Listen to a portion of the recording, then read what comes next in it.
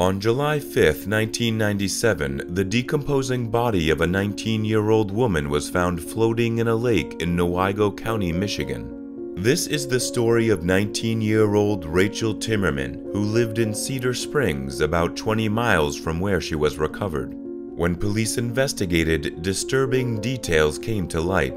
Her 11-month-old, Shannon, was nowhere to be found. Authorities quickly zeroed in on a man named Marvin Gabrion. Marvin was arrested in January 1997 after Rachel accused him of raping her. Rachel was supposed to testify against him on June 5, 1997, before she disappeared on June 3rd. Gabrion was convicted of murdering Rachel on March 5, 2002. Unfortunately, her daughter was never found. If you like our content, check out our channel for more.